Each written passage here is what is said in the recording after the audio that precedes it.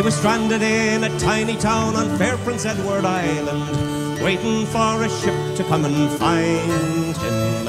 A one-horse place, a friendly face, some coffee, and a tiny trace of fiddling in the distance far behind him. And a dime across the counter lane, a shy hello, a brand new friend, and a walk along the street in the wintry weather. A yellow light, an open door, and a welcome friends, there's room for more, and then they're standing there inside together. He said, I've heard that tune before somewhere, but I can't remember when. Was it on some other friendly shore? Did I hear it in the wind? Was it written on the sky above? I think I heard it from someone I love, but I haven't heard a tune so sweet since then.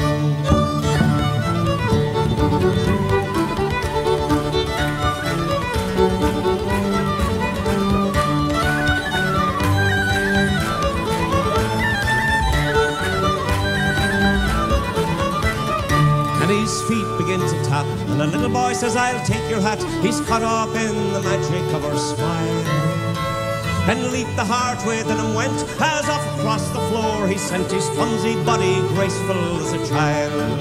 He said, there's magic in the fiddler's arm, there's magic in this town, there's magic in the dancer's feet and the way they put them down. People smiling everywhere, boots and ribbons, locks of hair, laughter, old blue suits and Easter gowns.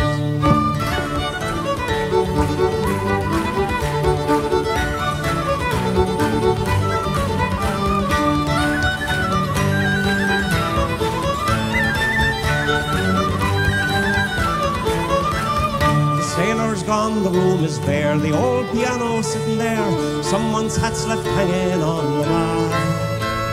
The empty chairs, the wooden floor that feels the touch of shoes no more, waiting for the dancers to come by. And the fiddle's in the closet of some daughter of the town. The strings are broke, the bow is gone, and the cover's buttoned down.